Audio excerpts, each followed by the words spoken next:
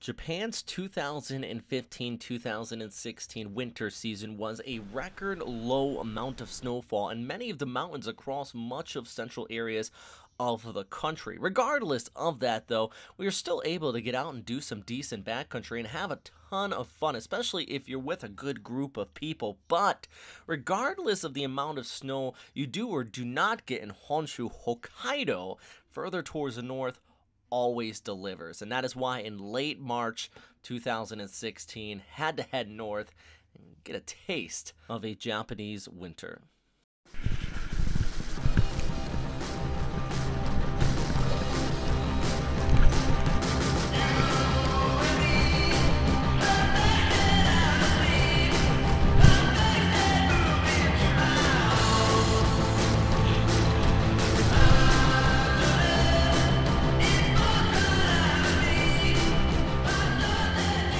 Went up with Tokyo Snow Club, a really fantastic group that all winter, every weekend, there's a new place to go to. And this time, we set up in Otaru. It's a city just located towards the west of Sapporo. Kind of a small town atmosphere there, and really a big fishing village. But in the winter, a lot of people flock there because of nearby ski resorts, including Kiroro.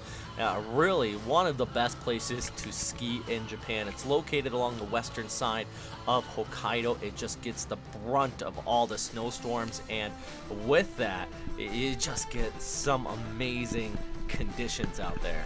And it really leads to some of the best lines of the year.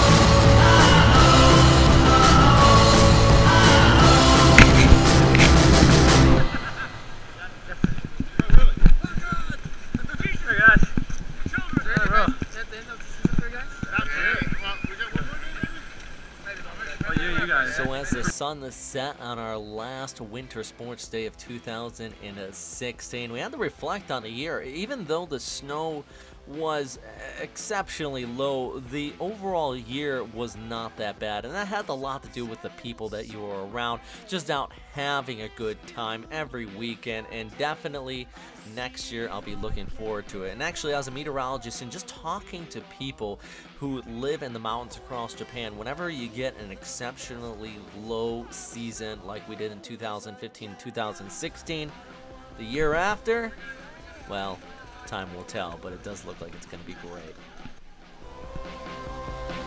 All right, so ski season is over with, and we are here now at a whiskey distillery to celebrate. So let's go!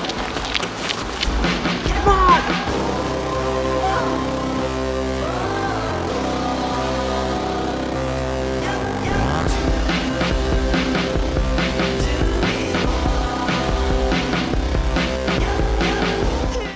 I'm having fun. Thank you.